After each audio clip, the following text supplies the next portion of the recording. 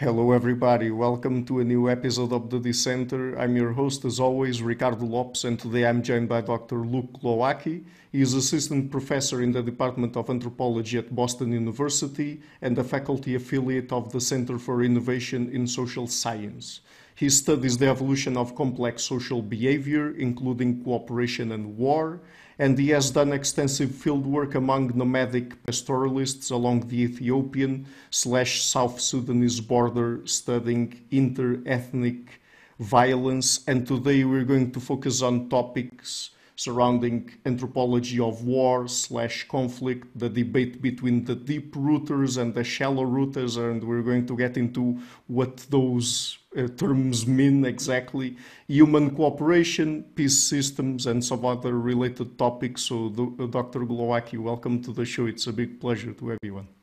Thanks for having me here. I'm really honored and thrilled to be here. I'm a big fan of your podcast, so thanks for making the time to speak with me. No, it's a big pleasure, and one of the main reasons why I invited you on is because, as you probably know, as you're aware, I've already had on the show people from both sides of the debate, of the ongoing debate in the anthropology of war, the deep rooters on the one side and the shallow rooters on the other. And at this point, and since you wrote a very interesting article recently precisely about this debate, I thought that it would be very interesting to have you on the show to talk about that and to get, let's say, a middle ground position here. So let's get into some of the issues that surround this debate. So first of all, what is war? I mean, from the perspective of anthropology and the work that's done by anthropologists, how would you define war? And I'm asking you this because sometimes it seems to me that some of the debate gets lost around what people classify as being war or not, and sometimes they look at, for example, archaeological remains, and sometimes people interpret some of it as being the result of warfare, and then other people come to the table with an opposite interpretation of what might have led to people's deaths there, right? So let's start with the definition there. Yeah, this is the question to start with, because the answer to this question really shapes a lot of the debate, and people mean different things when they use the term war. Many people think about, oh, it's not war unless there's organization, you have some type of commanders, you have complex technology. So of course chimpanzees don't have war, of course hunter-gatherers don't have war. And if that's your definition of war, it makes a lot of sense. But anthropologists that take a comparative or evolutionary perspective, such as myself, we try to see what different populations have in common or different species have in common. We try to find a definition that's more generalizable, that's not dependent on any one particular type of social organization, such as having commanders or leaders, or one species. So the definition that most of them, or what most definitions have in common, is war includes coalitions attempting to kill or injure other coalitions. So, but some people will say, oh, we exclude raiding, we exclude feuding, revenge raiding. So the definition that I use and a lot of other evolutionary scholars is just intergroup coalitionary killing. Mm-hmm. So it's when coalitions from one group kill an individual from another group. And the group is, obviously it's always very difficult to define groups, but usually we just determine as social groups. So it could be clans, it could be families, it could be communities, bands, tribes. So in that sense, it could include feuding between, say, different clans of a larger ethno-linguistic group or band. It can include revenge violence, as long as it's between recognized or distinct social groups and it's coalitionary based. So if it's dyadic, I've got a grudge against you or somebody else, and even if you're a member of a different group and I go to take revenge on you, not as part of a coalition, not sanctioned or supported by my community, that's homicide, which is different. And your question really got at what is part of like the crux of the problem is like when is it homicide and when is it war? Right. So intergroup, coalitionary killing. And war is not, unfortunately, it's a really horrible term to use for what we're describing, right? Because it has so much cultural baggage. Even when I think about it, I think about, organization, complexity. When, a cultural institution versus this just very rudimentary intergroup coalitionary killing. So I often think of like, marriage versus pair bonding. Marriage is a cultural institution, so only humans have it, but it incorporates different type of pair bonding and other species besides human pair bond. So when we use the term war, we often think of this cultural institution, but from an evolutionary perspective, that's not what we mean. We mean just this very simple behavior of intergroup coalitionary killing. So a lot of the debate between the deep rooters, those who think that war has a long evolutionary history and was important in human evolution, and the shallow rooters, people that think war is really recent and not very important in evolution, comes from this definition. Do you use the term war to mean that it has complex structure, chains of command, or do you just mean like intergroup coalitionary killing, which could include feuding, revenge raiding, things like that? So I use the latter, just intergroup coalitionary killing. Yes, because that's the thing. Probably that's one of the reasons, those two different kinds of definitions, why the shallow rooters many times argue that we only find war in societies that have a certain type of organization or structure, namely the ones that are based on agriculture or the industrial ones, because for example, forager societies, hunter-gatherer societies, horticultural societies, some of the ways they could mobilize people for war, they don't really have the same kinds of means that people who, for example, have chieftains or kingdoms or some other social organization like that would have. Right. Yeah, that's exactly right. Once you get increasing socio-political complexity, in other Yeah. words, the ability to organize people and coerce their behavior, then it makes it much more easy to mobilize people for Yeah. war, to have people take risks for war, which is probably one of the reasons, chiefdoms have much more war than, say, tribal societies. Tribal societies have much more war than band level societies, is because it makes it much easier to mobilize people. And, early agricultural states were exactly that. They had, complex social structures that enabled people to organize and collectivize for war, which is why you see agriculturalists typically have much higher rates of war than hunter-gatherers. And that's a point that I think both the deep rooters and the shallow rooters will agree on, is that agriculturalists typically have higher rates of war, maybe not all of them, but most of them, than, say, mobile or nomadic hunter-gatherers who typically have the lowest rates of war compared to other forms of social complexity and social organization. Yes, and later on we'll get into some of the ecological factors that play a role in both warfare and peace.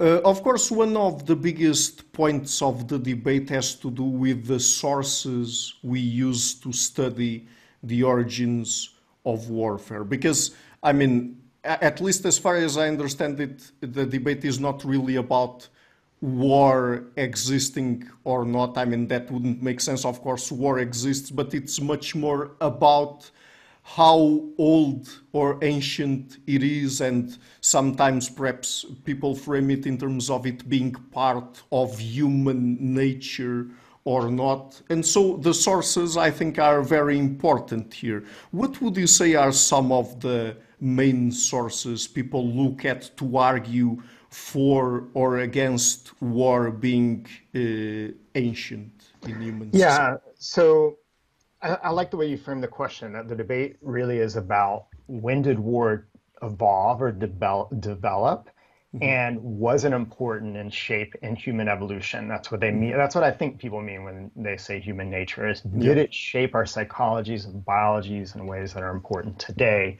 So answering that is really, you have to know, when did it evolve? Like, when did it develop? So you obviously we can't study it directly, just like we can't study the evolution of any behavior directly. So we have to use other types of evidence and make inferences based on what we find. And a really important piece of evidence is looking at how closely related species that are closely related to humans behave. So these would be bonobos and chimpanzees. They're equally related to us. So we're not more closely related to chimpanzees.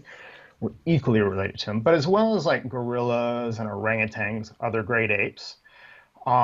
And if we find evidence of similar behavior across these species, especially chimpanzees, bonobos, and humans, we can use that as evidence that maybe the last common ancestor, the origin of this species, had this behavior, such as war, intergroup cooperation.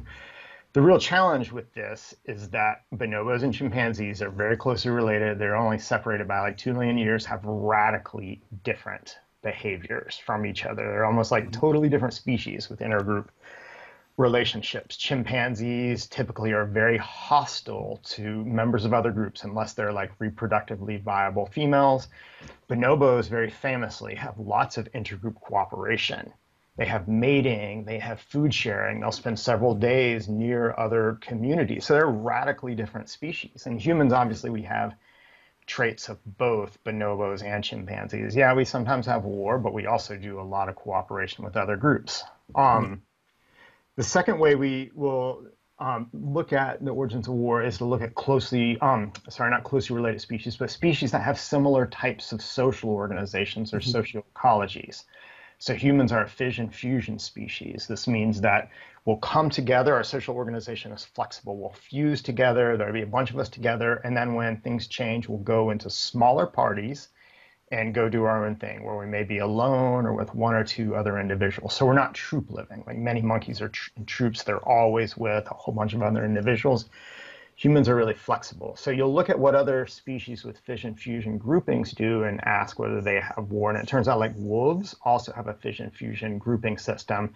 And lethal or intergroup coalitionary violence is a major source of mortality in wolves. So you may think that, oh, there's something inherent in this social system which gives rise to war. Then you can also look at the paleoanthropological evidence, such as fossils or skeletons. So, these are buried in the earth for millions of years. People dig them up, they excavate them, they clean them carefully. And then you look for evidence of traumatic lesions, like traumatic injuries. So do you find spear points or arrowheads or broken bones, crania that are fractured where it looks like somebody clubbed them? And this is like the clearest evidence. It's a material record where you can see a skull with a hole in it, or you can see an arrow points in it. But unfortunately, there are some like real problems with relying too much on this skeletal evidence. One is that there's just not many skeletons prior to 15 or 10,000 years ago that are intact enough to be able to infer the cause of death. Whether it's like they find a mandible somewhere, they find part of a crania, they find part of a femur. So you've got the skeleton, but you can't actually tell what the cause of death was.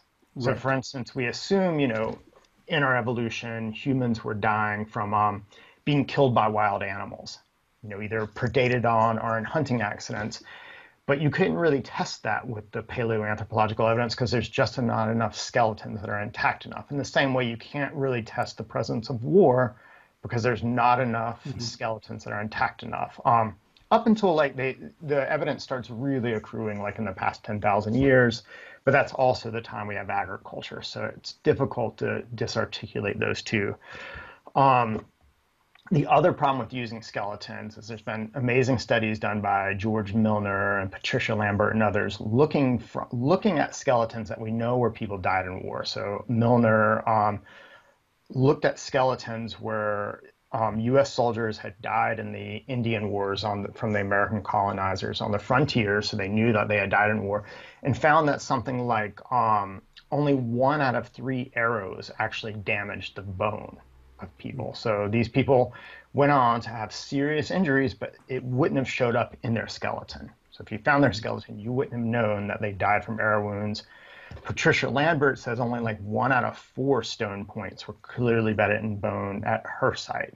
So if this is the case, if these are sort of accurate generalizations, you would expect something like potentially up to 75% of deaths to not be preserved in the record. So it makes it, what I take away from this is just that it makes it really hard to make many inferences on the basis of the skeletal record prior to 10,000 years ago. And then finally, the third way that really gets us into a lot of controversy is you can look at the behavior and traits of more recent human populations, such as hunter-gatherers in the 19th or 20th century, horticulturalists, even, contemporary societies. And then you try to extract or generalize back to say, what would have humans been doing in human evolution? But it's very controversial in part because it's not clear how good of a model recent hunter-gatherers are, because their lives are, in fact, very different than, say, hunter-gatherers 100,000 years ago. So these are the primary kinds of evidence we use to think about the origins of war. Okay, so let me ask you a few questions about each of those sources of evidence. So starting with animal models. So you mentioned two things there. I guess they are two different things. One of them has to do with species that are phylogenetically close to us, like, for example, bonobos and chimpanzees, and the other is more based on convergent evolution, I guess, looking at species who are exposed to similar evolutionary pressures and so evolve societies that at least some of their sociality and social dynamics are close or closer to ours. So, but when it comes to the bonobos and the chimpanzees, I've heard, people coming from opposite perspectives when it comes to evaluating the evidence we have about them, because there was a time where I heard, for example, that bonobos were so much less violent than chimpanzees, and so since they are equally closely related to us as chimpanzees are, then people would argue that, oh, we can't just look at the chimpanzees, bonobos are basically the opposite, and so you can't really make a very solid argument that if chimpanzees are so violent, then we would expect humans to be similar to chimpanzees than bonobos. Something along those lines. But then I also hear from people that in fact bonobos might be a little bit more violent than some people have painted them, and so the evidence is not so clear in terms of, for example, if someone wants to use bonobos as an animal model to study human violence, it wouldn't be as clear as some people put it that then humans would be much more peaceful than people who use the chimpanzee as a model would argue.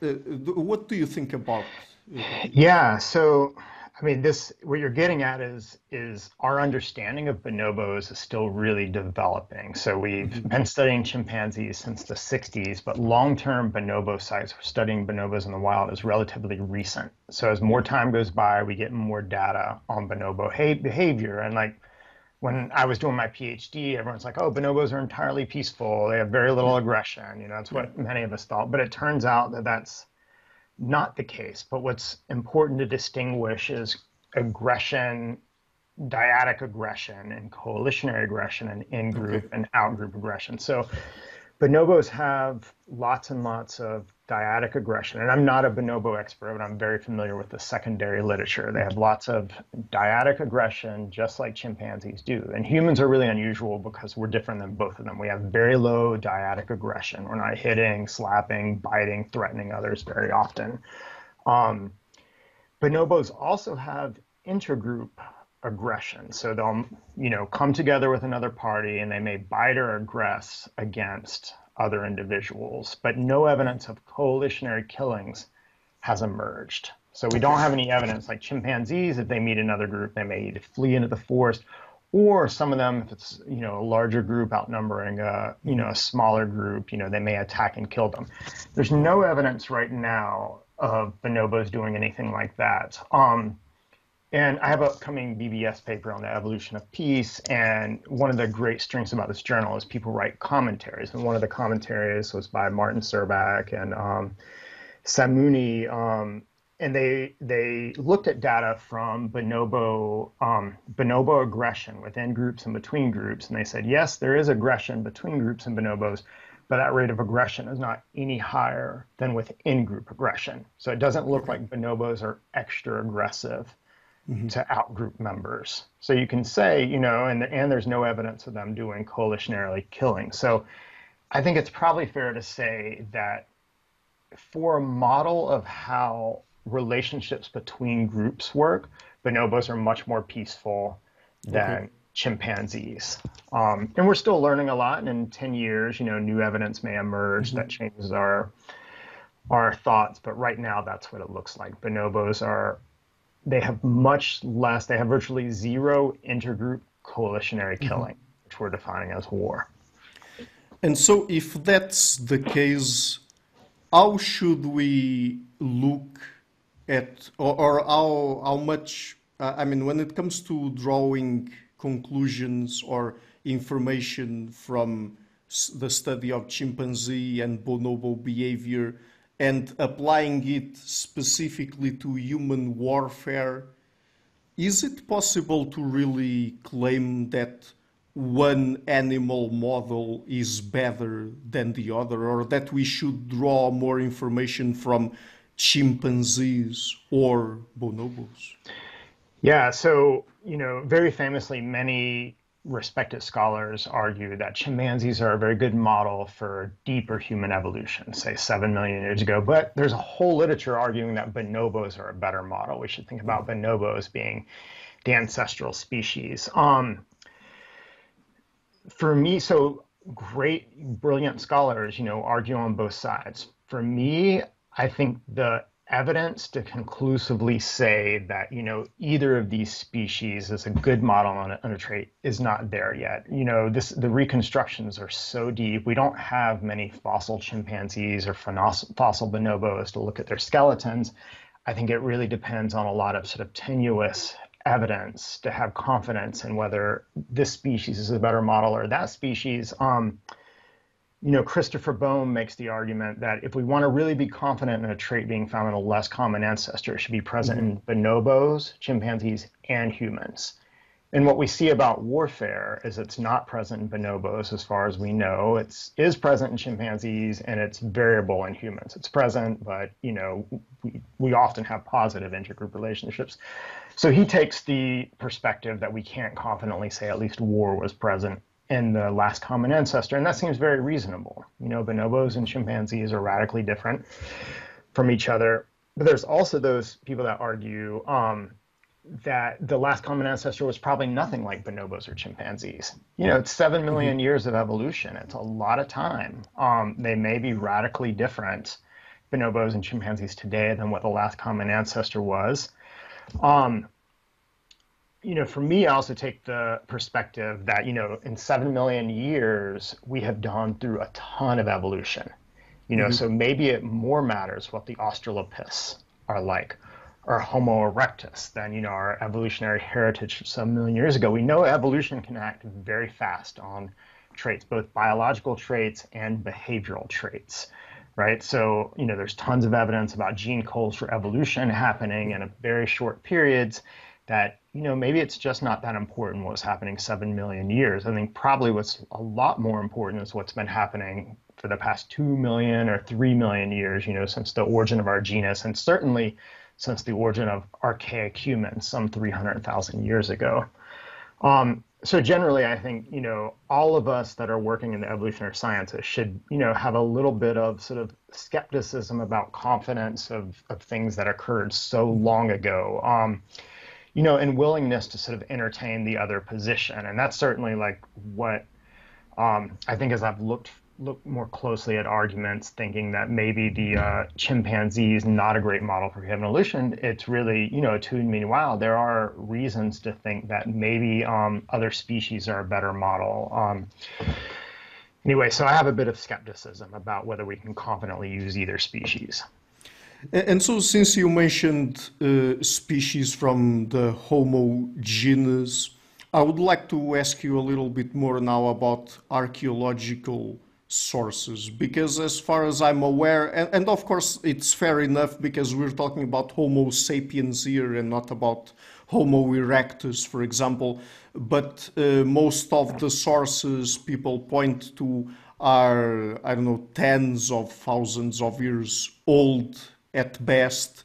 So, do people who work on the anthropology of war or peace systems look into or tend to look into other species of our genus, like, I don't know, Homo neanderthalensis, Homo erectus, the Denisovans, and others Yeah, like that?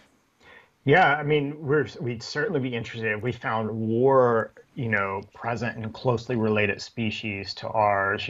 We would be like, that'd be further support for sort of convergence, or Hmm. sorry, for and then for phylogenetic inertia, that we somehow Yeah. inherit at war. I think part of it is there's just so few intact skeletal remains. There's certainly many more from Europe than there are from Africa. But I'm not very familiar with the evidence, like with the actual skeletal evidence in Europe. I don't know who would be, but it's a little bit outside my wheelhouse. But I think the real problem is that looking at African origins for our species, which we Hmm. evolved in Africa, is that there's just so little evidence like prior to Homo sapiens, so little skeletal evidence prior to Homo sapiens that you can't rely on looking at skeletons to make any type of confident inferences about the presence of war in our past. And even the skeletons that you find, where you can say, oh, this person, probably died of a traumatic lesion. Say there's a few of them where it looks like you can't distinguish it from homicide. So homicide is dyadic, right? One individual kills another. It's not sanctioned by the group versus coalitionary. And you find like, oh, this person has a broken cranium. And there's just one body. It could be homicide. It could be war. You can't distinguish them. And the reason you can't is because the thoughts of war early in our species was very sort of simple, for lack of a better word, unorganized. It was basically like raiding parties or patrols of chimpanzees. A few individuals go out, they locate an unknown individual, a strange individual, they ambush them and they kill them, and they leave a single body. So in the archaeological record, it's going to look like homicide. And we don't have any means to distinguish between them. So even where you do find some evidence of violent conflict, you can't tell whether it's war or homicide, which is why these other sources of evidence, what other species do or what other populations of humans do, become so important.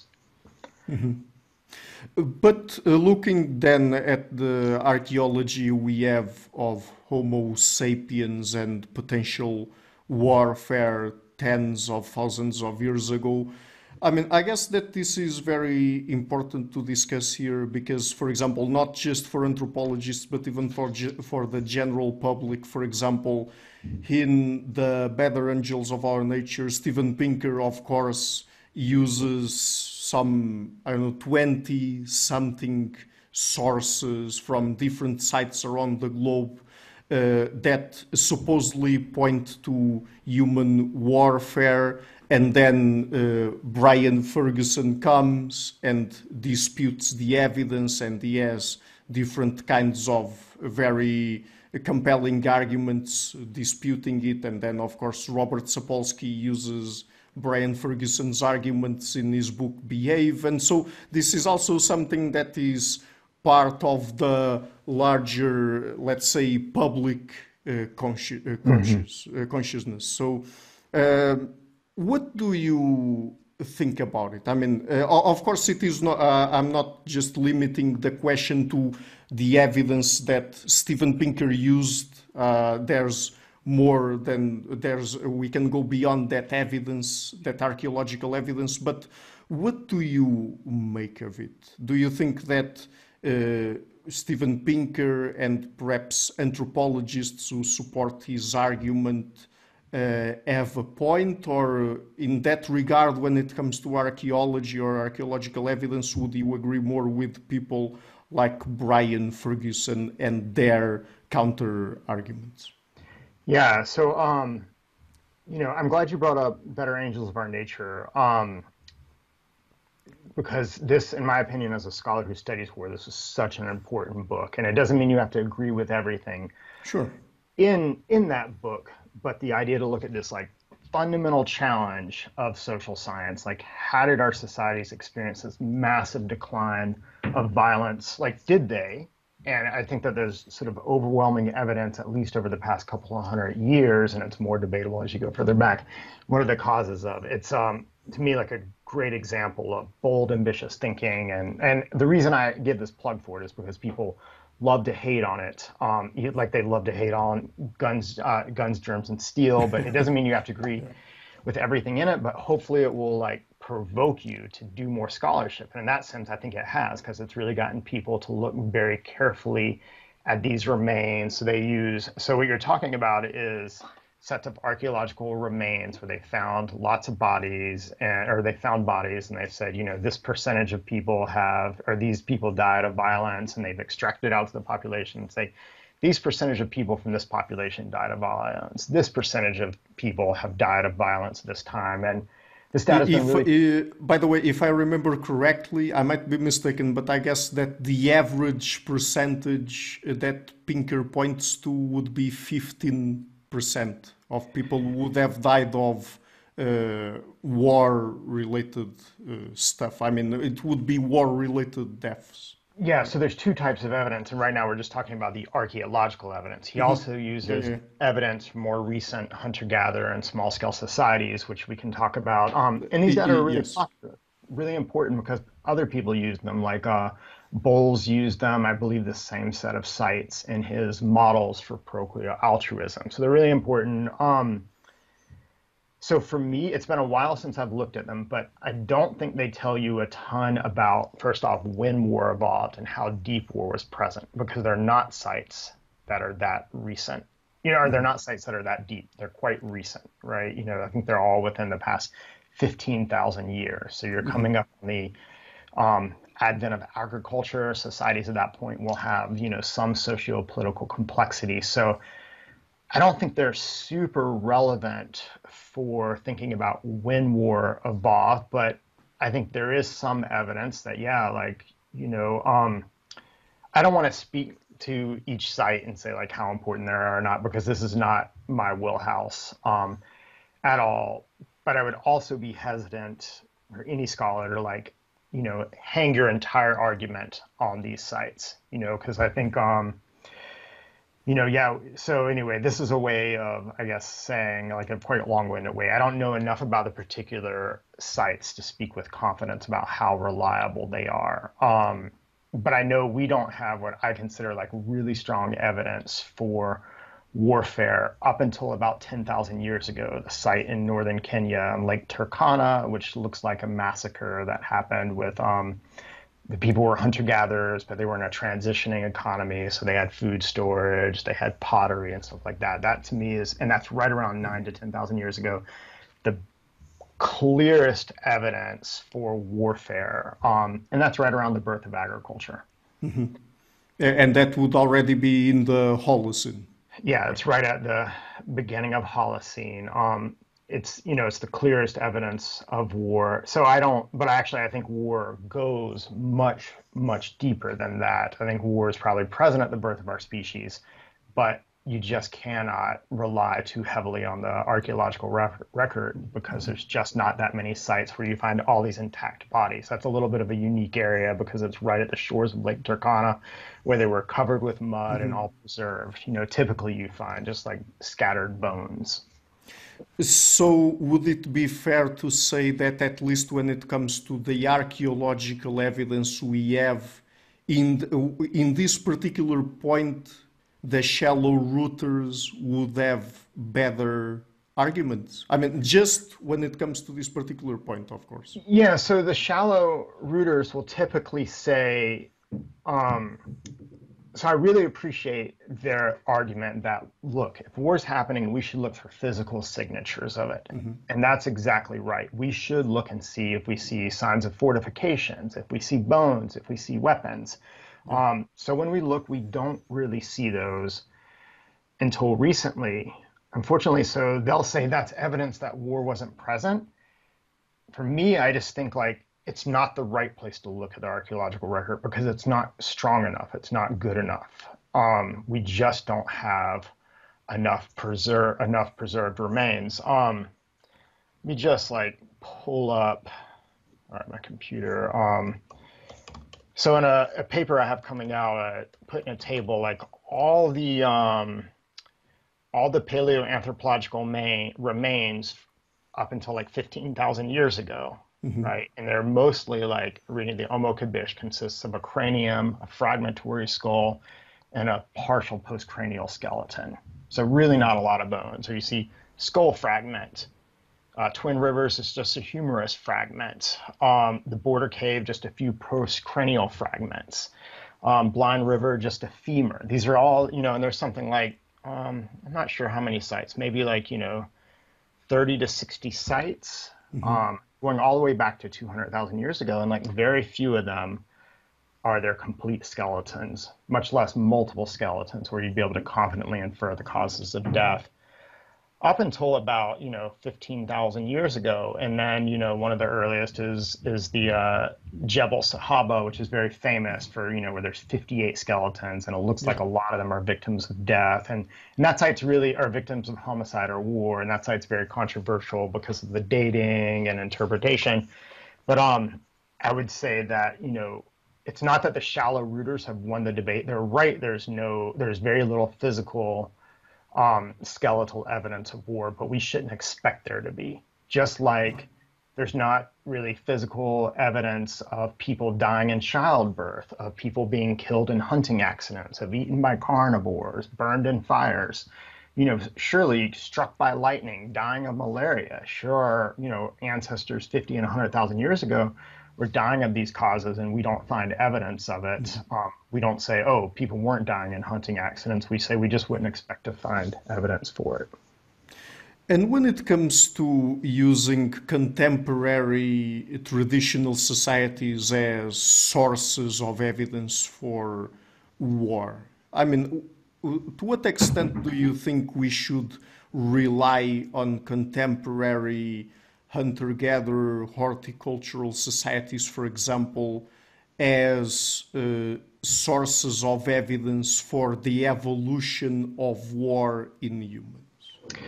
Yeah, such an important question because this is probably the most important piece of evidence that both deep rooters and shallow rooters use, is that we look at what hunter-gatherers are doing and we say, aha, they have lots of war, aha, they don't have war. But it really depends on how good of a model they are for ancestral populations. So you may argue, oh, they're really good models or really, really poor models for this reason or that reason. But whatever your position, whether you're a deep rooter or shallow rooter, like I think both sides should have a little bit of humility and say we don't actually know how good of models they are, and there may be reasons to think that they're not great models. And obviously, recent hunter-gatherers from the 1800s on have everywhere been impacted by colonization, impacted by globalization, impacted by the introduction of metal. They've experienced, agriculturalist neighbors. They've experienced changes to their production and consumption systems, changes to their social organization. So they're not perfect models. Yeah. Nonetheless, like a core aspect of evolutionary anthropology is looking at the behavior of recent humans, not just hunter-gatherers, but like contemporary societies and trying to extract back. So let's say, for instance, that you wanted to know whether like music or lullabies were important in human evolution. So I'm just picking a different example that's not as like loaded as war. You might begin by looking at modern industrial human societies and seeing, do people everywhere sing to their babies? Do they use song to put their babies to sleep? And you say, wow, people in Portugal, the United States, Brazil, Japan, we all do this. Well, let's look at hunter-gatherer societies and horticulturalists. So then you go look at them and you say, wow, they also do. And it might be more important understanding what they're doing because they didn't get this idea through YouTube or television, right? They all independently developed this idea of singing their babies to sleep. So, and we find it in every hunter-gatherer society. So then you might be like, wow, it's reasonable to think that humans have been doing this whenever we started facing the same challenges, those challenges of how do you get your baby to sleep? I have a 1-year-old son, so this is I'm always thinking about how can I get him to sleep, right? Humans presumably 50,000 and 100,000 years ago were doing the same, and they probably have done the same since they had that challenge and had the vocal apparatus that allowed them to sing.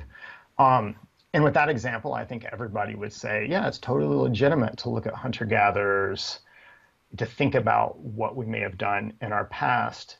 And war is not exactly analogous, but it's similar. If you just think of war as lethal or as intergroup coalitionary killings, if you find hunter-gatherers all over doing it, you may think that it's reasonable to think ancestral humans did it when they faced the same challenges and when they had similar forms of social organization.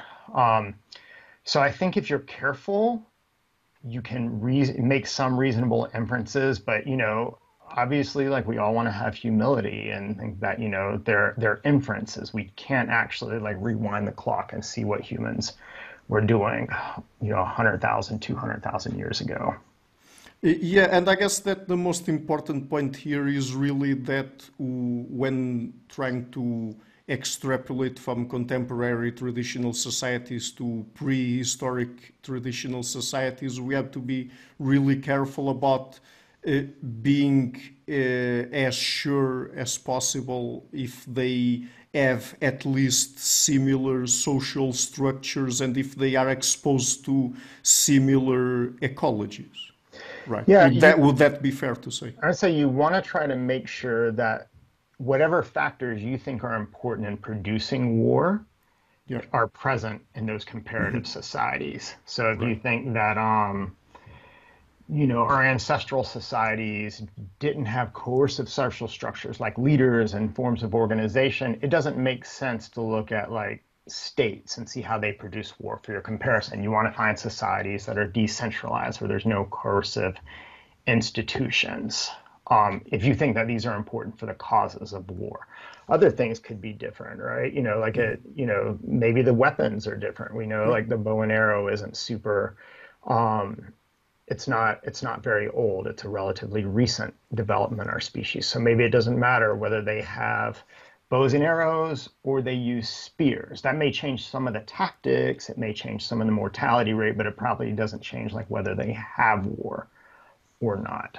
So you want to make sure that those factors that you think are important for producing the behavior are as similar as possible between species, which is why people are really interested in decentralized societies, hunter-gatherers that are not chiefdoms, so not Pacific Northwest hunter-gatherers, but also horticulturalists that have forms of social organization that are decentralized. Or a lot of my work has been with nomadic pastoralists. So they're people that produce livestock. They produce and depend on livestock, so cows, goats, camels.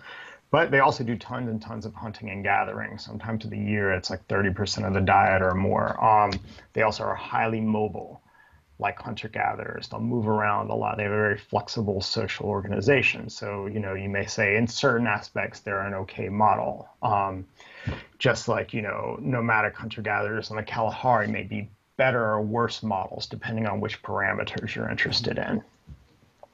And so let's get into one of the myths that you tackle in your paper, the paper I mentioned at the beginning of our conversation. So ancestral populations did not have anything to fight over or were too egalitarian to wage war. I mean, what's wrong about this myth? And by the way, in this case, I would like to point to a paper that you wrote together with Manvir Singh, and I have an interview on the show with him about this paper that's about going beyond the nomadic egalitarian model of hunter gatherers. Because I mean, at least if you're right about this, it seems that that idea, that very common idea that we have, that in prehistoric times in traditional societies we were living in very egalitarian nomadic societies. There weren't really very strict hierarchies and stuff like that. If you're right, at least it doesn't seem to be the case, right? Yeah, so there's really two different things going on in this question. One of them is that, many of the shallow rooters will say like, oh, we couldn't have war at that time because our societies were too egalitarian. They didn't have money, so they didn't have material resources that people would be stealing. So those determinants of war, like, that you're raiding for resources weren't there, or the idea that you have to mobilize people for war weren't there. And the other idea is that the model that we often use to think about human societies in the past 100,000 years ago, where individuals are living in small bands, they're mobile, they're pretty much egalitarian within age and gender. So individuals can't coerce each other. They're highly mobile. They don't accrue resources. There's very few status differences. So that's the nomadic egalitarian model. So Manvir and I have a paper arguing that while that might make sense at some point in our evolutionary history, there's actually evidence in the past 50,000 years, we think reasonably like persuasive evidence that humans had a range of social organizations. So we show data, I think, from 30 some societies where there were levels of inequality. So, and presumably if you see inequality, you're going to see status hierarchies. You're going to see some individuals being able to coerce each other more. That there was levels of sedentism, meaning people weren't moving around all the time. And think about it, I've lived with nomadic pastoralists. Moving where you're living is a lot of work. You break down your grass shelter, you have to move somewhere, you have to rebuild everything, you have to learn the landscape. And you think on early in our evolution, there would have been tons of habitat, especially, like lush river valleys and coastal regions that where they had abundant resources that were prolific, so you wouldn't have necessarily needed to move around. You could stay there, and like every season the river floods, and you've got plenty of fish, or you can forage for marine life. You would have time to develop socio-political complexity, potentially coercive institutions Right. that would have enabled war. So that maybe the nomadic egalitarian model isn't the best model to think about recent human evolution. So that's our argument, and I think we'll see what people think about it. But I think we show that there are plenty of hunter-gatherers who do not conform to the nomadic egalitarian model, that we shouldn't think about it as the only model for human evolution. But nonetheless, even if the nomadic egalitarian model is true, that our ancestors the past 50,000, 100,000 years ago were all, living in small mobile bands that were egalitarian, does that mean they didn't have anything to fight over? And does that mean that they weren't able to wage war? Well, yeah. The idea that they're too egalitarian to wage war, I think this debate really comes from what do you define as war. If you define war as requiring leadership and social structures and militaries, yeah, they're too egalitarian. But if you think of it as just like, intergroup coalitionary killing, it just requires a few individuals to go out with a spear, with clubs, with rocks, find another individual and kill that person, then being an egalitarian doesn't have anything to do with your ability to wage war. Egalitarian societies can hunt elephants, they can hunt hippos, they can hunt giraffes. Surely they can kill another individual. And not having anything to fight over, yeah, it's entirely true. Material resources was not very important in warfare for nomadic hunter-gatherers. But one thing that does come up time and again is people kidnapping individuals in war, particularly reproductively viable individuals, usually young females. And this would have been present. There's no reason to think nomadic hunter-gatherers wouldn't have done that. But secondly, I think one of the like findings that my work has contributed is that a lot of the reason that people go to war is not necessarily for material goods, but for social status from their own in-group members, right? It's not that like I'm going to go to war and I'm going to steal a bunch of this. It's that like young men within their own group are competing for status. They're finding things, ways to distinguish themselves, and they'll do, I mean, pretty much anything to distinguish themselves. And war is one way that individuals can distinguish themselves. So, in that sense, they may be fighting over status, but status within their own group. So I see a lot of small-scale warfare as the product of status competition, where individuals within their group are trying to find ways to compete status. And maybe that way is to go kill a big animal, go kill a lion. Or maybe it's to kill an individual in another society. And speaking of like more recent groups, many small scale like pastoralist groups. So these are not hunter gatherers, but pastoralist groups in Ethiopia, Kenya, South Sudan will get the same social benefits, the same accolades if they kill a big game elephant, like kill a hippo or kill a lion as killing a human. They may go through like rituals to note their status. They may get honorific insignia like scars, showing like how important that this sort of like risk taking and distinguishing yourself can be for individuals that are competing for status. And does this status also translate into higher fitness for those individuals? I'm meaning here fitness from the perspective of evolutionary biology, of course. Yeah, so this is the $1 million question is does this status seeking behavior turn into like reproductive currency that then will benefit you evolutionarily? Yeah. And so especially with war, and that is a source of very live debate. So I think the first question is, does status generally in small scale societies provide fitness benefits? And overwhelmingly, it does for men. There have been a lot of studies, especially in the 90s, looking at social status and reproductive outcomes in small scale societies. And overwhelmingly, for men, after age, the most important predictor of the number of children you have is your social status. Are you a high status individual? And this makes sense. We have a status seeking psychology for a reason, right? Because it pays. Individuals don't seek low status because it doesn't pay. We seek high status because evolutionarily it would have paid. So if you just look at data on, I think probably every small scale society in which it's been collected, you find that high status individuals typically have more children. Now you can get status, and these papers, I don't have them at my fingertip, but I reviewed them as like part of my dissertation. There's lots of different ways to get status. Let's say you could be a shaman, you could be a leader, you could do traditional medicine. I'm just making stuff up. You could be really good at dancing, you could be a great hunter. But often one of the ways you get status in small scale societies is through warfare. So if that generalization holds, you would expect that people that participated in war would do better reproductively than other people. But there's not many studies looking at this at all. There's one by Chagnon, and I know on your show you've interviewed several people about it, and unfortunately it's old and like we can't really replicate it today. So it's very debatable on what the findings were. He found a very strong effect, but it's really a source of debate.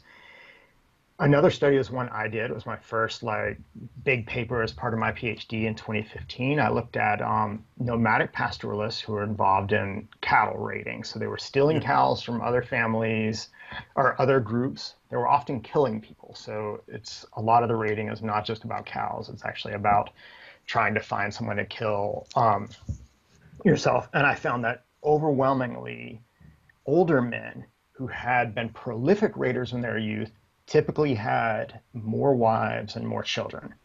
The effect for more wives was very, very strong. The effect for more children was not as strong. And I think it's because you're doing behaviors, when you're 20 years old and it takes time to recoup the benefits. So it might take 10 years before you get an extra wife. These are people who are married polygynously. So you can have 5 wives, 10 wives. So the effect for children wasn't as strong, but it's not, a miracle of biological determinism. There's no biological determinism about it. I think what's ignored in the debate is there's always a mediating cultural pathway. It's not just like going to war, you have more children. There has to be a mediating cultural pathway. And for the groups I work with, who are pastoralists, so I think they're primarily raiding a lot for status, capturing cow, but then they're using those livestock you have to make bride wealth payment in the forms of cows. So if you want to get married, you have to give cows to the family of your wife. So they then have these extra cows that they've stolen. And some years later, they'll use those cows to get an extra wife as part of their bride wealth payment. So essentially, they're richer, which enables them to marry an extra wife, which has more and have more children. So it's, there's no biological determinism. There's no magic. It's just that like you use war as an arena to compete for status, which, and other resources. And obviously, hunter-gatherers didn't have livestock they were stealing from each other or anything like that. So you don't expect it to be as tight of a correlation. But you do think, at least I do think, that if humans are motivated to status, it's probably going to pay in some way. Now, to head off what's probably going to be an objection, many people say, well, your analyses and Shagnon's analyses are not excluding the people who were killed as part of a raid. So you're not taking into account your increased likelihood of dying. And unfortunately, like you can't do anything with Shagnon's data so long, but you can look at this in other populations. And what you find is that the way the small scale warfare works is that there's very low risk to attackers. Attackers almost never are killed and injured in these small raids. It's because you have a group of maybe 10 guys who decide to go kill an individual or raid an individual from another tribe that they use, they use surprise, they use stealth, they set an ambush, and they do so only when the opportunity, when the chances of them being killed are very, very low. So, and it's a similar pattern for chimpanzees. There's no documented cases of a chimpanzee attacker in a patrol where they're outnumbering the victim ever being seriously killed or injured. And there are more in humans because humans are, victims are armed with weapons, but it's still a very low risk because they're strategic in their use of stealth and surprise. Mm-hmm. But on the other hand, we have the reverse kind of myth. That is that nomadic hunter-gatherers didn't make a peace. But Yeah. that's also a myth. Yeah, that's, I've been in this literature for, a while now, and I see like both sides have these ideas that have some mythology about them. And the idea, on one side is hunter-gatherers were like incessantly at war and you could never interact peacefully with your nature. And I think that's a myth. I think myth is the right word because, hunter-gatherers are like people everywhere. Life in a state of war is not very nice for the mass majority of people. And the fact is, and Doug Fry is the one who really attuned me to this, his research is that like if you actually look at just like everyday interactions in hunter-gatherers, like war is not present every day. Yes, many hunter-gatherer societies, perhaps almost all of them, experience war, but it might be once a year, it might be once every several years. The vast majority of interactions are peaceful, they're cooperative. But further than that, when there is war, societies will often go to great lengths to try to restore peace, to try to restore cooperation. So they develop, cultural technologies like rituals to make peace. Like bearing types of weapons, like offering food to the other group, like doing symbolic dances, or even having like mock competitions where they will shoot arrows with no arrowheads at each other. So you'll have groups of guys go out and they shoot blunt arrows with each other to like let it off and then dance and share food afterwards. So, hunter-gatherers, while, I would say like the vast majority of them experience war, it doesn't mean that characterizes every day. And like people everywhere, they're actively trying to find ways to make peace, and they do make peace. And you can look at, I'm working on a project now, actually trying to characterize the peace rituals for hunter-gatherers, because it turns out there's a lot of cultural evolution on how to make peace and what do peace rituals have in common.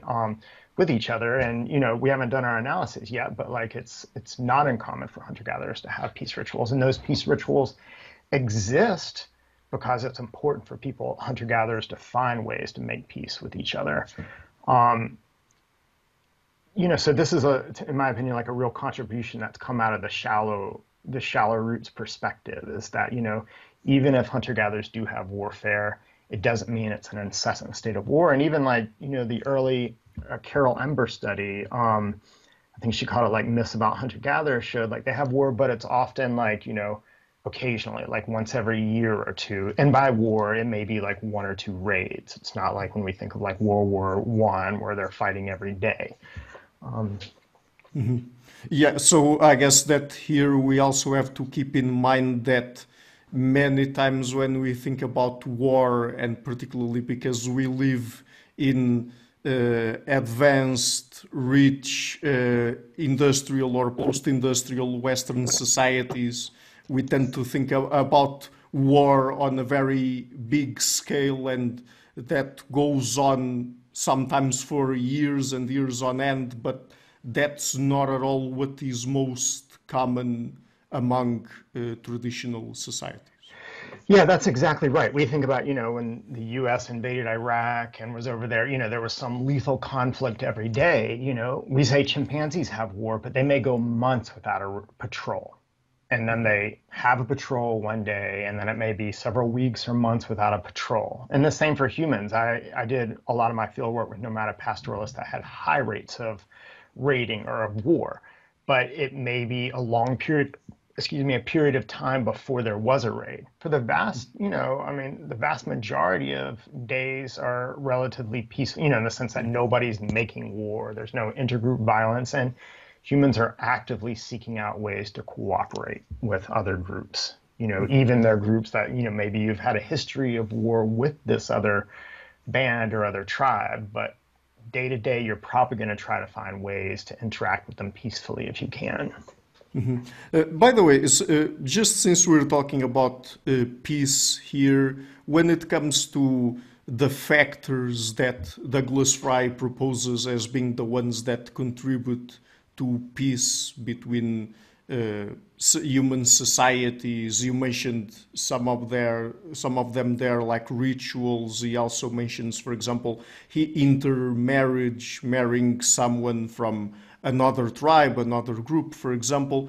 Do you agree with these analyses there? I mean, do you think that there's good enough evidence to support some of the factors that he suggests? Yeah, I think a lot of them are very plausible. I don't know how well they've been tested. You can imagine intermarriage coming because there actually already is peace.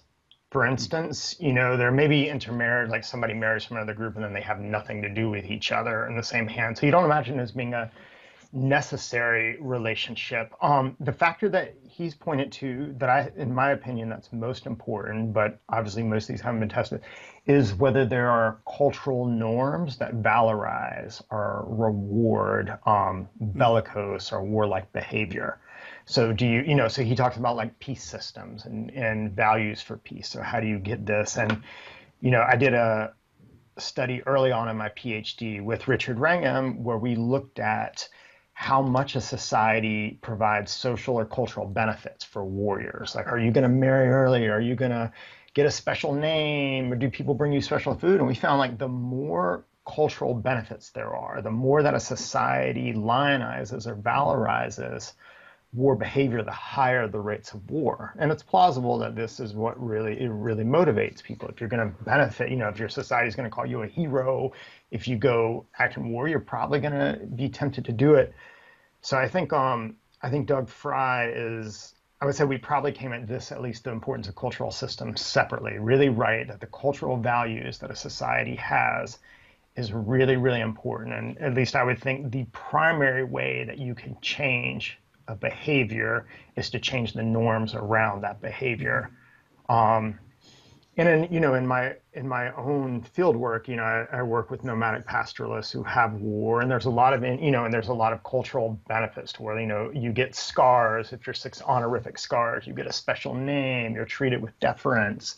And NGOs are there trying to change people's behavior So they're trying to change the norms around it. They're trying to talk to people and be like, war produces a lot of pain and suffering. So maybe don't give these people their honorific name. Maybe don't give them blessings to try to change their behavior. So I think he's really right that the cultural systems are probably the most important factor for reducing or preventing war, and conversely for amping war up or making it more important. So we've gone through some of the main points that both the shallow rooters and the deep rooters bring to the table and discuss among themselves. What do you think are the main points of disagreement between the two camps? Yeah, that unfortunately, I think they disagree about every key premise. Even like, it's very well established chimpanzees, what Eastern chimpanzees have lots of war. It appears adaptive, that they benefit reproductively and natural, yet some people still like deny the evidence or try to explain it away. They also disagree about whether recent hunter-gatherers had war, how important it was. I feel like they disagree almost every point, and I really hope that my work, because I feel like I have a sort of a foot in both camps, gets people to like consider more seriously the positions of the other side, And I came at like writing this paper that you're sort of talking about, that's in review now, being sort of dissatisfied or unhappy with like the state of the literature, where it's all like deep roots and shallow roots, and I wanted to I put together a list of like all the core premises, and I wanted to like find the best evidence for both sides, and like the best argument and the weakest arguments. And I hope I've done that. I don't know that I've gotten everything right, but I wanted to write the paper that I want to teach to my students, that like there's a lot of myths, but there's a lot of there are like good points on both sides of the debate. Mm-hmm. So just to sum things up a little bit here, I would like to ask you two different kinds of questions about the deep rooters and the shallow rooters. So first of all, what do you think is the best evidence in support of the deep rooter and the shallow rooter position? Yeah, okay, I'll start with the shallow rooter position first. Okay. So I came to this through the deep rooter. I used to be, I think, like, really in the deep rooter camp. I wrote a paper that's often like cited by the shallow rooters as like bad thinking about hunter-gatherer war. And the shallow rooters have really convinced me that hunter-gatherers do make peace, that war is not that common. And by war, I mean actual acts of violence are generally not that common, that most of society probably doesn't want it, that societies actively, or individuals within society, hunter-gatherer societies, are often actively seeking out to make peace. So they really convinced me that the idea that hunter-gatherers are incessantly at war is not accurate. Instead, we should think about war as being like discrete temporally. There may be a raid, but in one day, in the next 200 days, there's no acts of violence, or 100, you just pick a number. But the vast majority of interactions are not warlike, and societies often, or individual societies, often trying to find ways to avoid war. I think that's the best argument that they have, the strongest evidence, and it's really coming to accept that has really like changed my thinking on the whole debate. So it's okay. I'm really, as much as I will disagree with the shallow rooters often, I'm really appreciative of them like driving that point home, because it's they've convinced me of it. It's true. What I think the strongest evidence for deep rooters are that if you look at hunter-gatherers surrounded by hunter-gatherers, so not hunter-gatherers that have been conquered by a stronger nation, not hunter-gatherers living in state society, not hunter-gatherers who are surrounded by, colonists or agriculture, but hunter-gatherers surrounded by hunter-gatherers. Overwhelmingly, you will find almost every society experiences war at least once in a while. The papers that say they don't, I think some of them are just like intellectually duplicitous or misleading. If you go and read the ethnography, and so you take out, hunter-gatherers living in a state society, you find like war is present, and this makes sense. Hunter-gatherers are people like us. If you look at, nations in the 20th century, most of them experienced war sometime. It doesn't mean life is always at war. It'd be very strange to think about human societies that are somehow like in a state of like harmony and never experience war. So I think that's the strongest evidence, that hunter-gatherers all over the world experience war at least once in a while. And since we're talking about the debate between the two sides here, what do you think tends to be the evidence from the opposite side that the deep rooters and the shallow rooters tend to dismiss the most, or perhaps misinterpret? Yeah, I think I think the answer to that is very similar. I think the deep rooters really sort of ignore, and maybe it's just like the ambiguity of what we mean by there's war. I think when they say war, they maybe think that like it's incessant war, that there's war all the time, that there's no peaceful interactions. And I think that that's wrong. I think, as Doug Fry has pointed out, and others, there's lots of peaceful interactions. Probably the bulk of interactions, even if they're not peaceful, are not warlike. They may be tolerant, or they may just avoid each other. So I think most of them haven't taken that as seriously as they probably should. And that may be because for two reasons. One, the sort of like chimpanzee model, especially the Eastern chimpanzee model, where groups just do not have, different communities just do not have harmonious relationships. Mm-hmm. If you think that that's the ancestral model of human evolution, you may not look as carefully at human relationships to realize, oh, there's plenty of like peaceful interactions. On the other hand, I think the shallow rooters really have not taken as seriously as they should the evidence that hunter-gatherers often have war. But it doesn't mean that it's incessant war. It just means that, like, yeah, once in a while, some members of that group will go and kill a member of another group. And so do you think that then perhaps one of the biggest points of disagreement here has to do with the frequency of war? Well, I think that they haven't articulated it like that. I think that that's sort of the frequency is implicit in what you mean by war. So if the deep rooters say, oh, they have war, they may be thinking like war is incessant. They haven't defined it. So their intuition may be like it's incessant, or the shallow rooters may be thinking the deep rooters think it's incessant. So this is would it be more useful to like specify what do we mean by they have war? And for what I mean is just like once in a while, members of that society will kill members of another society. But shallow rooters may think that we mean actually all the time. But actually, I think the real disagreement, the sources of the real disagreement are deeper. I actually think they're at an epistemic and value level. So what I mean by that is that most of the shallow rooters that I'm familiar with like define themselves as like peace scholars, right? So they define themselves as being scholars of peace or peace studies. So David Baresh, who I think you've had on your show, he says like there's a value orientation in favor of peace and against war. And that sounds all fine, right? Like almost all of us, like everyone I know at least, is in favor of peace and against war. But implicit in that is the idea that if you say somehow we evolved to have war, or war is natural in some sense, you're going to either be saying it's permissible for people to go to war, or you're going to be saying that war is inevitable. We can't get rid of it.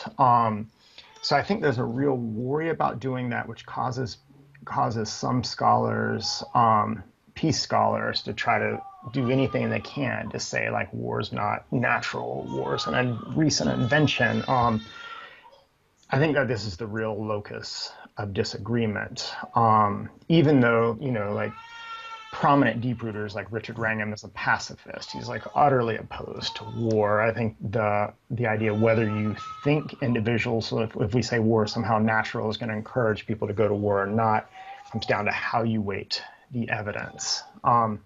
This is really unfortunate. I actually got interested in the study of war I read Samantha Power's book on genocide, A Problem from Hell. At the same time, I read Richard Wrangham's book, Demonic Males, and I was like, this is so important. Our society is plagued by war. If we can study it scientifically, we can try to figure out how to reduce it. And I went to graduate school. I got my PhD studying war with this idea that if we're like scientifically honest about the causes of war, maybe, and we write it up, maybe policymakers can design policies to make it war disappear, it's not maybe not entirely go away ever, unfortunately, but approach zero.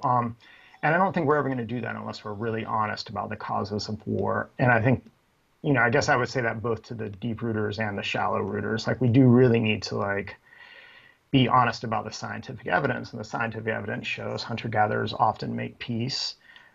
They seek out ways to do peace. The vast majority of interactions are peaceful, but the evidence also shows that that most hunter-gatherer societies occasionally experience war. And if we can agree on that, then we can move on to figure out what are the social and ecological determinants of war. Right. And I mean, in fact, I think you've already answered another question that I had here, because I was really about to ask you, so do you think that the solution to this debate, I mean, if war is really deep-rooted in our evolution or not, would have implications for modern societies? And what I mean by that is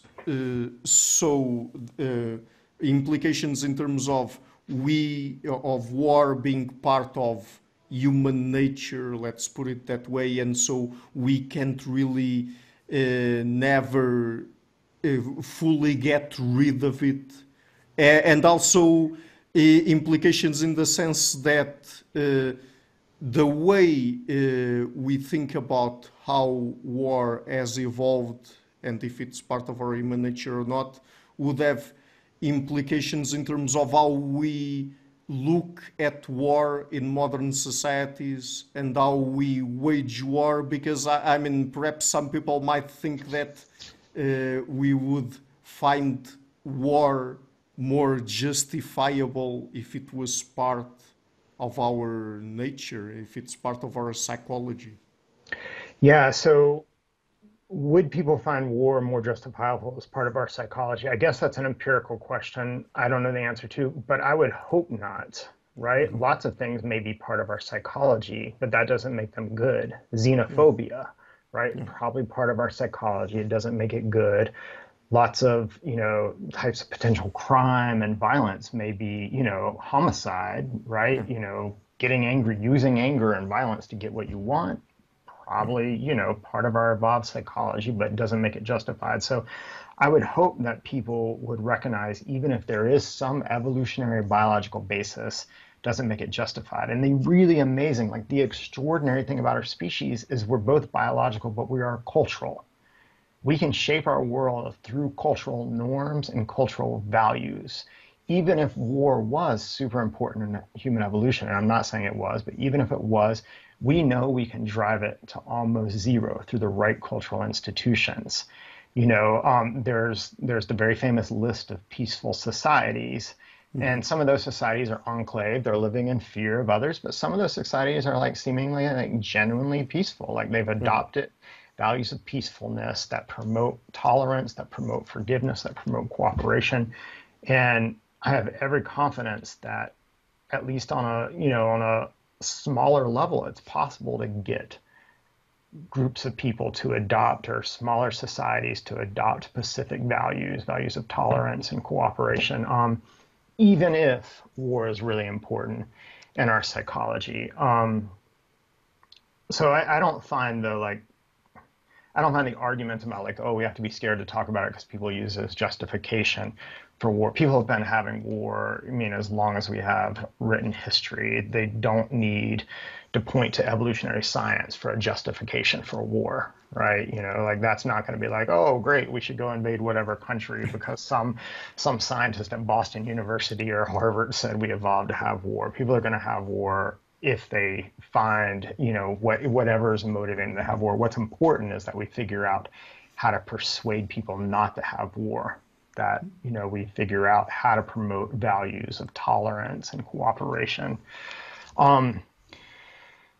The other part of your question was, maybe it was like something like the implications of war for human evolution. I can't remember the first part of your question. Sorry. Yeah, I mean, if war being deeply rooted in in our evolution would imply, I guess that you've already ended up answering it to some extent, but if it would imply that we can't really get fully rid of it ever. Yeah, so like let's just say let's bracket this question about war and look at other aspects of human psychology. We know that humans have a coalitionary psychology. We divide the world into in groups and out groups, and we're willing to do things to benefit our in group and harm our out group. This is like a fundamental feature of human psychology. Another fundamental feature of human psychology is that we use aggression strategically. Right? It doesn't mean violence. You could use violence, but we do things, we use aggression strategically.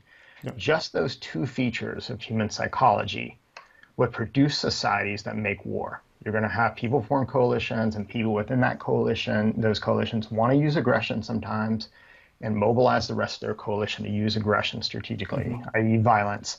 So even ignoring whether war was important in human evolution, just those features of human psychology would get you war. So it's one of the things that I think we'll always, like our species, will always have to watch out for. We can't rewrite or rewire human psychology, but what we can do is engineer social institutions to counteract those facets.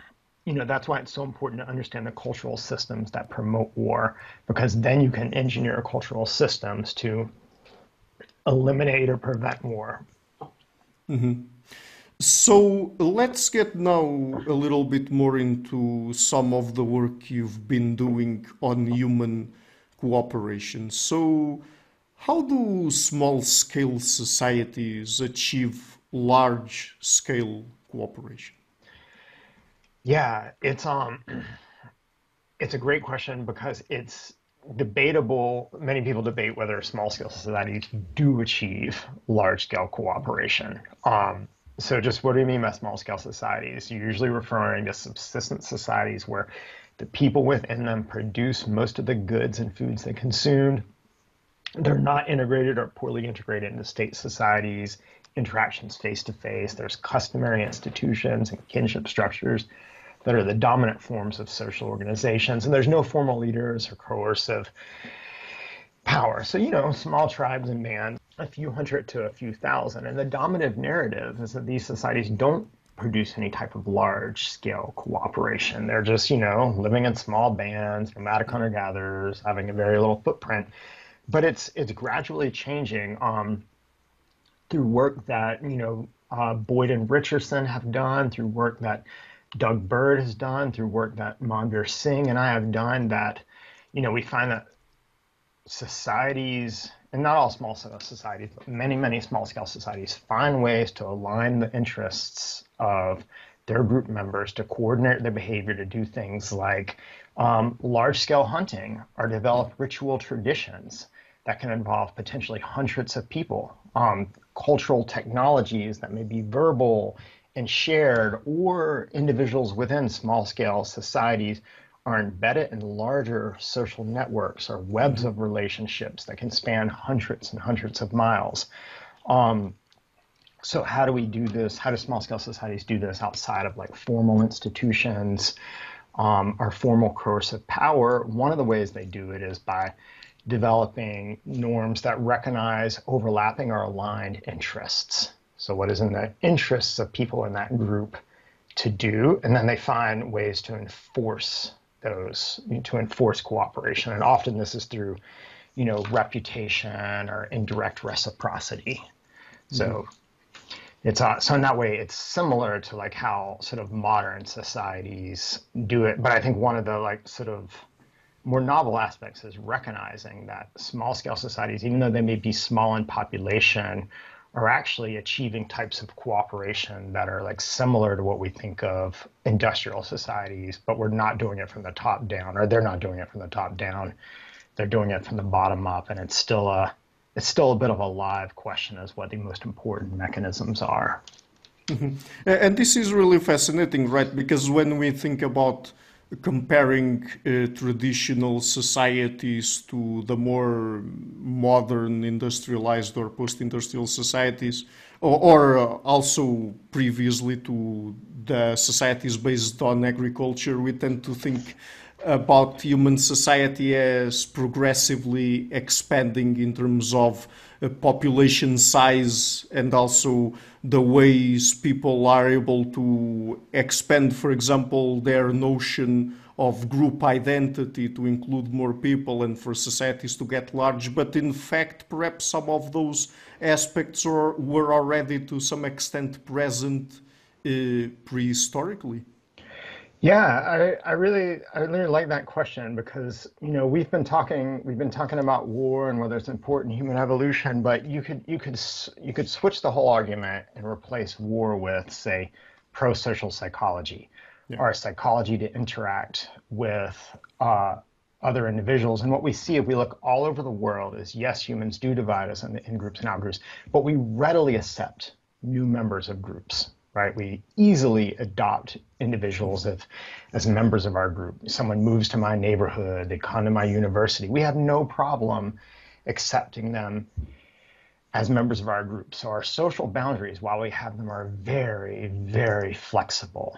They're extremely porous. And this is the case all over the world, right? Like, it's not unique to like modern human societies. And to me, I think about, just as like war may have been important in human evolution, flexible intergroup boundaries or intergroup cooperation was probably also important. So, bonobos have high levels of tolerance with other bonobos. And chimpanzees can't really be around other groups. Bonobos can be around, they can tolerate each other and sometimes cooperate with each other. So like an alternative model of human evolution is where early human groups were tolerant of each other. They sometimes cooperated.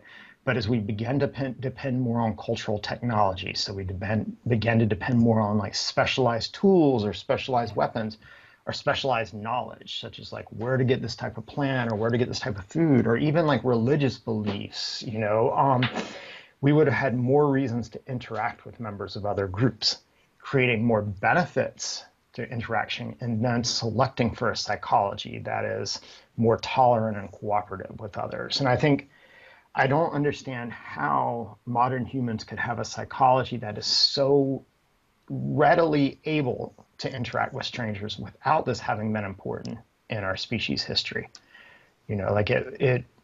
How in the world would we have this psychology where we can just easily adopt strangers into our social group without, in our history, us having been interacting with members of other social groups and relying on them and cooperating with them? But these things are not, this argument is not exclusion with war. Both of these can be operating at the same time and selecting for different things.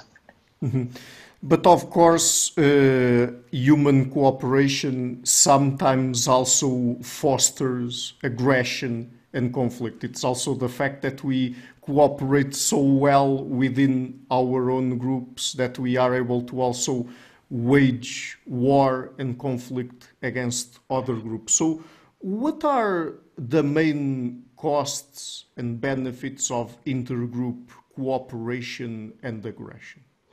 Yeah, the main costs and benefits to intergroup cooperation. So I think it's important to get clear on like what the level is and who you're talking about. So you can imagine a group, a group consists of n number of individuals, 10 individuals. So there's the costs to the individuals who are waging war and the benefits to them. And then there's the cost to the other individuals that are not waging war, that are maybe, 5 of the 10 individuals go on a raiding party. You assess their costs and benefits, but you also assess the other 5. So I think, we often think about war as like, the group benefits, or at least this is a lot of the literature, but I think the reality is that in war, the individuals who, in small-scale decentralized war, the individuals who perpetrate war will benefit frequently through social status, or they may benefit through, like, if they take captives or some other spoils. They may benefit through material goods, they may benefit through social status, but unless it's cases of overwhelming conquest, which I don't think are that often among occur that often among hunter-gatherers, the rest of the group experiences costs. So there's collective costs. So the net welfare of the non-participants may go down because war often results in like unused border zones. So like if, we're part of a group, we're living in a band and, 5 of our guys go out and kill another person from another group. Well, we know that other group is probably going to want revenge. So we're going to be scared to go over to that water hole. We're going to be scared to go to, those hunting grounds because we know that we might be victims of retaliatory violence. So there can be net costs to the rest of the group in terms of like reduction in food, reduction in territory, reduction in water. I see this with the pastoralist groups I work with all the time. Something like massive amounts of grasslands are unused because they're just dangerous to go into.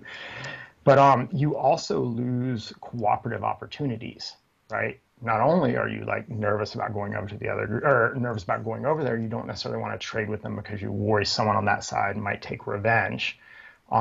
And then revenge typically doesn't fall against the perpetrator. It doesn't fall against the individual who goes on the raiding party because the other group doesn't know which person it was. It falls against just like anybody in that group, any social group. So thus I think of like war as imposing a collective costs on the group while the individuals who wage it may benefit. And this is why it's really difficult to control is because in small scale decentralized societies, because it only takes like, just a couple of yahoos to start a war, and then the rest of the society has to deal with the consequences of it.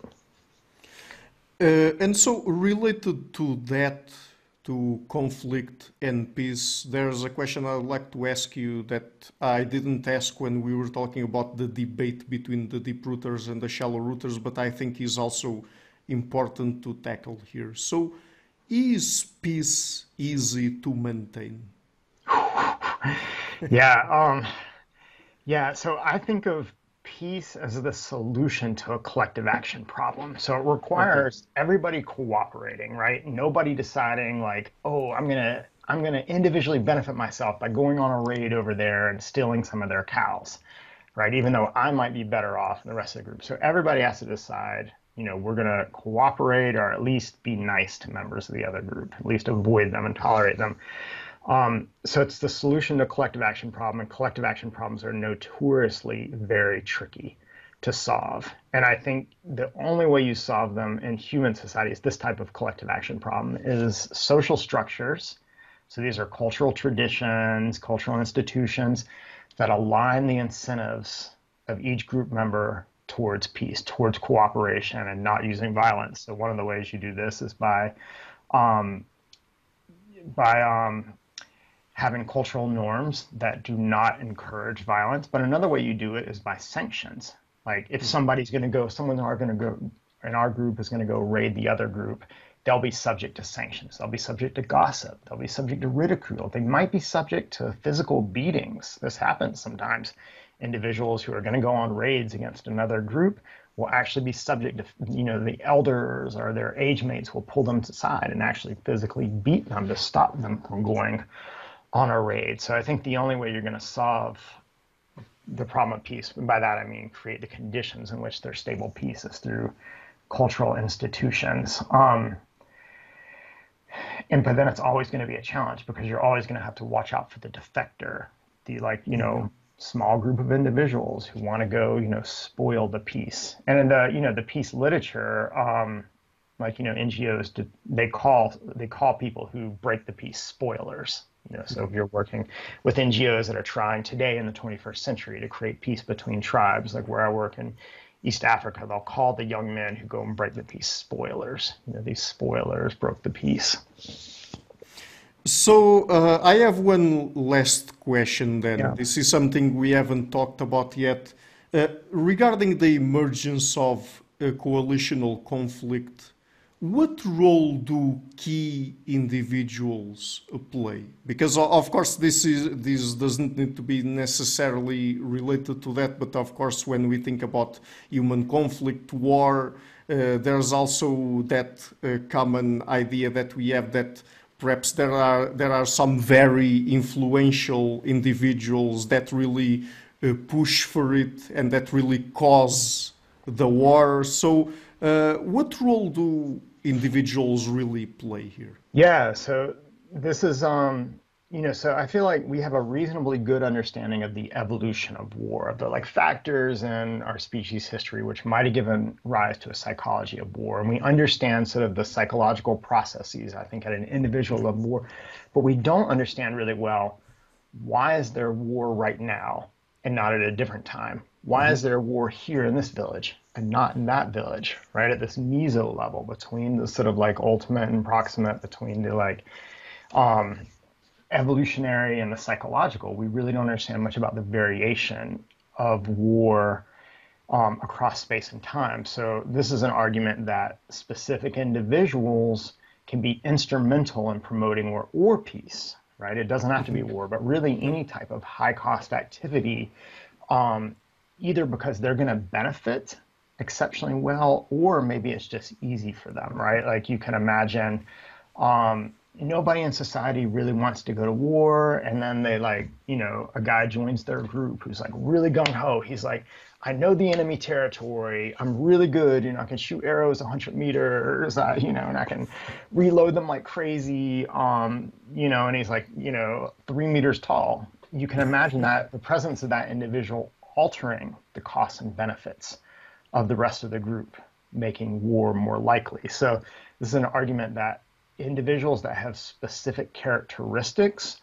or they pay differential costs and benefits, alter the costs and benefits for the rest of the group, making either violence more likely or making peace or any other high cost behavior more likely. And there's evidence from chimpanzees that chimpanzee hunting of monkeys is often initiated by specific individuals who are just more prone to hunt monkeys. And once they go, the rest of the group goes.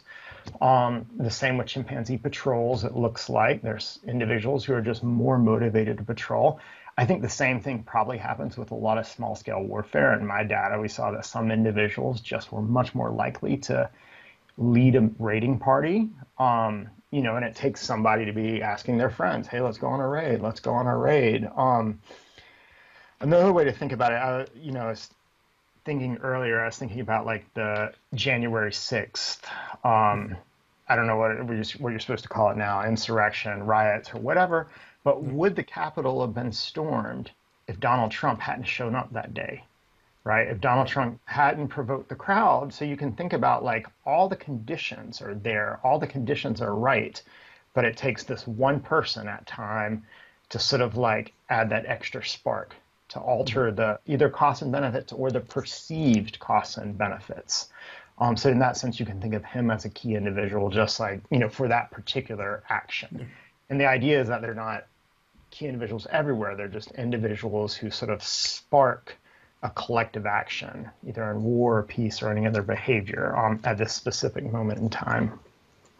That's very interesting because doesn't that put things into perspective when it comes to, for example, when in history we see those debates between people about specific events in history, let's say a war, since we're talking about that here, what really caused it, if it was really let's say the economic, political, social conditions that it would have inevitably led to it. It doesn't matter who the leader was. The war was basically set in stone if those conditions were in place, or if it really was a specific person causing it, and of course the conditions also helped fueling it, but it was the person causing it, because it might be both. Right. Yeah, that's an interesting way to think about it. I'm not sure how much you can scale this up to like macro sociology. You know, certainly, there's things where you can imagine like the conditions for war are right. Like it looks like war could break out and it just requires some individual to like step into that void and either, initiate war or, add water to the coals, and make peace. But I don't know how far you can push it, whether you can like push it all the way to like, I'm just thinking like the great man theory where it's like individuals, that are shaping all of history. I think sociological forces are really important. If a key individual shows up, let's say, in a culture of peace, a culture that has really strong values of peace and tolerance, someone who's really bellicose for war, they're probably not going to get very far. They're not going to be able to get Yeah. individuals to go to war. Um, Donald Trump probably would not have had the power he had at a different point in our history. The sociological conditions were Yeah. right. Yeah.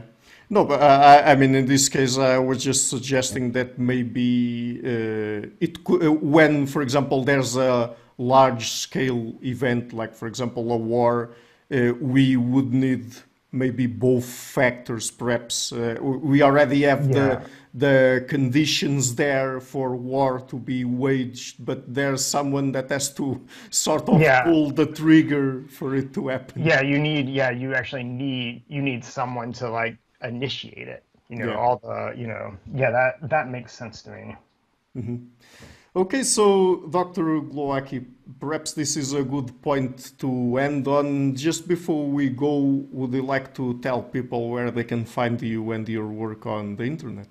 Yeah, so like everybody, Google Scholar is a great place to see my publications. The two papers we've been talking about, there's both evolution of peace and myths about the origins of war. There's both preprints, so like I would love it if like you were inspired to go take a look, read them, send me your critical feedback. That's how science advances. So they're both available online. I have a website, you can find me by Google, but I also run with Zachary Garfield a nonprofit called the Omo Valley Research Project. We have a website. If you just go type that in Google, you'll find it, and we provide scholarships to Ethiopia students. So, students mostly from the areas where we do field work to go to university or med school or vet school. So, if you're interested in that type of thing, check us out, Omo Valley Research Project, at our website there. Yeah, so thanks so much for having me. I really enjoyed it, and I love your podcast. I find it inspiring to hear what so many scholars are up to and what they're thinking about. Well, thank you so much for the kind words, and of course, it was a big pleasure to have you, and thank you so much for taking the time. Thanks. All right. Bye bye. Hi guys, thank you for watching this interview until the end. If you like what I'm doing, please share the interview, leave a like, a comment, and if you can, please support me on Patreon or PayPal. You can find the links down in the description box. Just $1 per month would already be a great help. This show is brought to you by Enlights Learning and Development Done Differently. Check their website at enlights.com. And I would also like to give a huge thank you to my main patrons and PayPal supporters: Perga Larsen, Jerry Mueller, Hans Frederick Sunda, Bernardo Seixas, Olaf Alex, Adam Kessel, Matthew Whittingbird, Arno Wolf, Tim Hollis, Henrik Alenia, John Connors, Philip Force Connolly, Dan Demetrio, Robert Windiger, Rui Inácio, Zup, Marco Neves, Colin Holbrook, Simon Columbus, Phil Kavanagh, Michael Stormir, Samuel Andrea, Francis Ford, Tiago Nunes, Fergal Cusson, Hal Herzog, Nuno Machado, Jonathan Librant, João Linhares, Stanton T, Samuel Correa, Eric Hines, Mark Smith, João Eira, Tom Hummel, Sardus France, David Sloan Wilson, Yacila Dez Araújo, Romain Roach, Diego Londonho Correa, Yannick Punter, Adana Rusmani, Charlotte Bliss, Nicole Barbaro, Adam Hunt, Pavel Ostazewski, Nelek Beck, Guy Madison, Gary G. Allman, Sam Afzal, Adrian Yegi, Paulo Tolentino, João Barbosa, Julian Price, Edward Hall, Edith Bronner, Douglas Fry, Franca Bortolotti, Gabriel Pons Cortez, Ursula Litsky, Scott, Zachary Fish, Tim Duffy, Sonny Smith,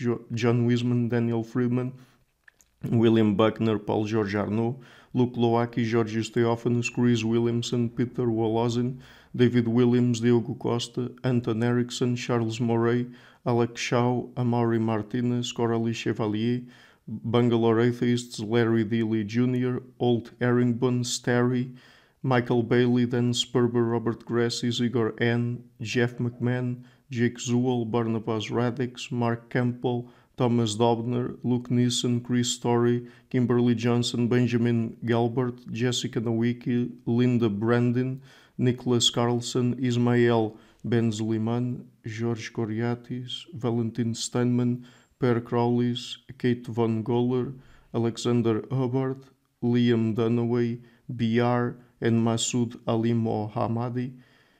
Special thanks to my producers Izar Webb, Jim Franks, Lucas Stafiniak, Tom Vanagdam, Bernard Hughney, Curtis Dixon, Benedict Mueller, Thomas Trumbull, Catherine and Patrick Tobin, John Carlo Montenegro, Al Nick Ortiz and Nick Golden, and to my executive producers, Matthew Lavender, Sergio Codriano, Bogdan Kanivets, and Vega G. Thank you for all.